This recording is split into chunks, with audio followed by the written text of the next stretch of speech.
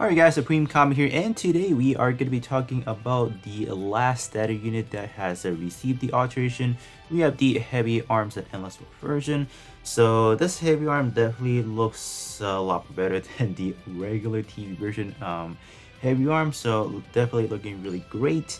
As far as how many parts we are having for this overall set, we have 7 parts in total. So these are some of the base parameter at 6-star level 90 plus, you know, gold marks, purple marks, and etc.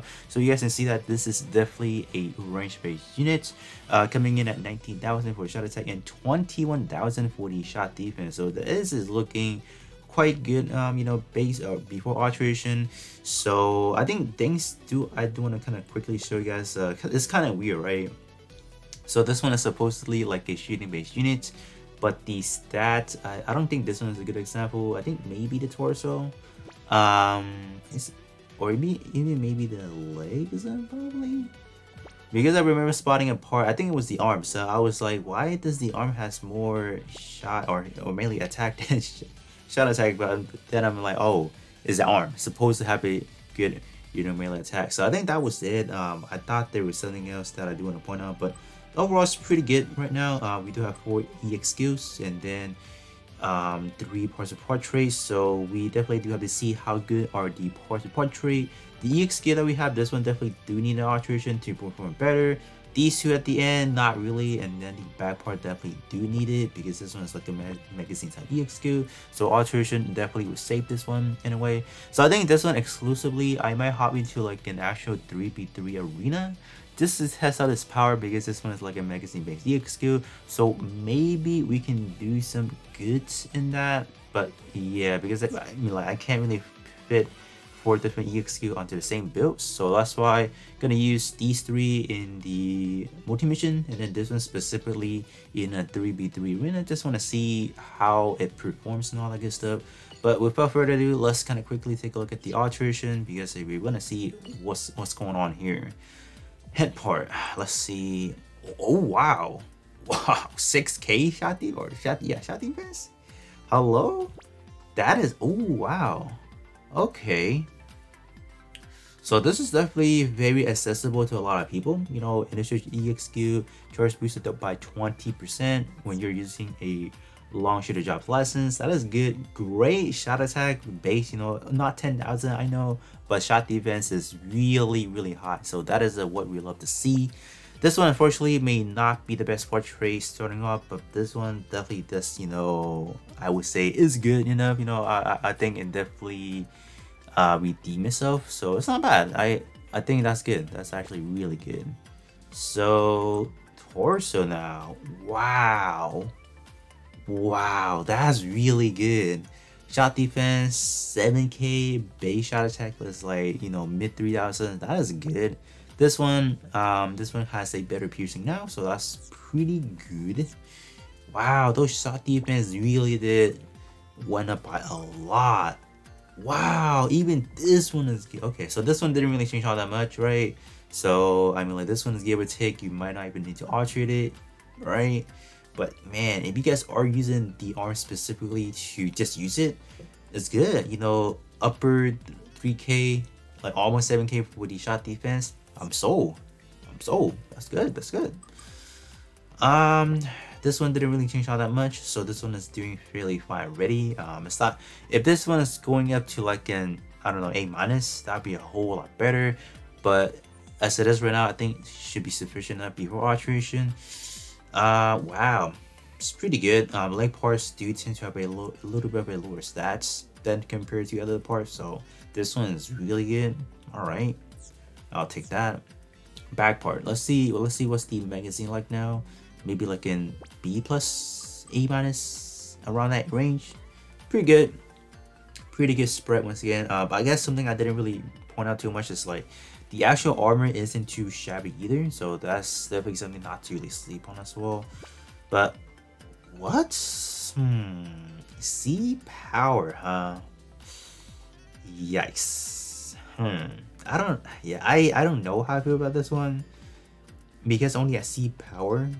Oh, that kind of hurts. Yeah. That really hurts. I don't it doesn't really justify why they gave it a C power. Doesn't make sense to me, but they gotta do what they gotta do, right? Wow, 11.4k and 3 or almost, excuse me, 2040 shot defense. This one's cooking.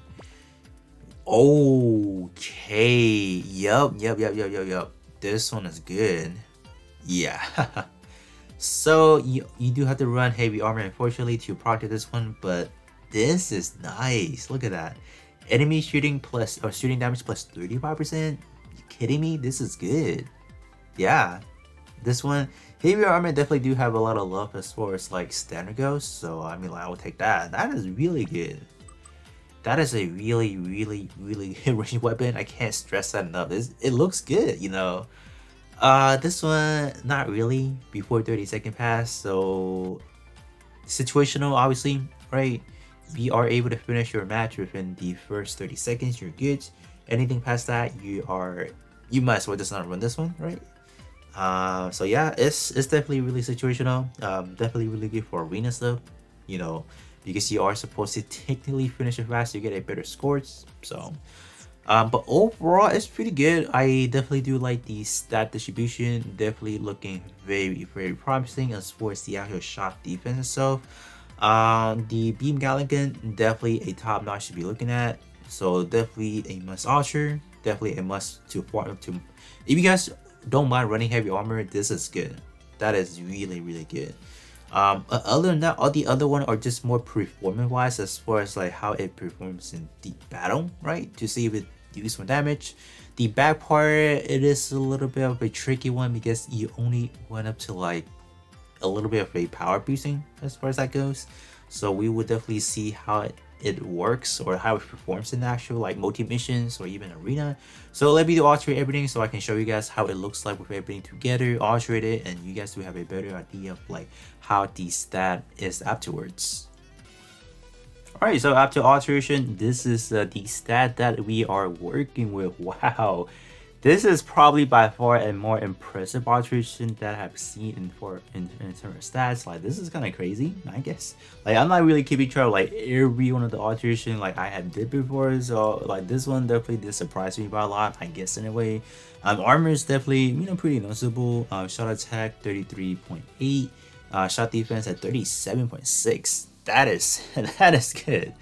Yeah, I think, you know, like eventually I do want to sit down and just kind of take a look at everything that is standard related, and then try to build a build that I really think is gonna excel in terms of what it's doing, like, you know, like purely power boosting or purely, you know, EXQ cooldown. I think with what we have lately, I think that's definitely possible, but I just need to sit down and gather all the information and kind of make that build and afterward I can definitely present it to you guys so you guys can kind of do something of your own. But yeah, this is looking like something that I'll add onto the list. Like for sure, the beam galling, that is looking fairly impressive. But without further ado, we are gonna hop into the perfect multi-mission first, then hop into a quick 3-on-3 arena so you guys can see how good or how bad it could be as far as the backpart magazine type EXQ. But yeah, let's get started. Alright, so we are in. So most of these EXQ do have great trackings on them, so especially like the leg part EXQ. So we will see how that goes. Just trying to line things up right now. Alright, let's see. Alright, I don't know.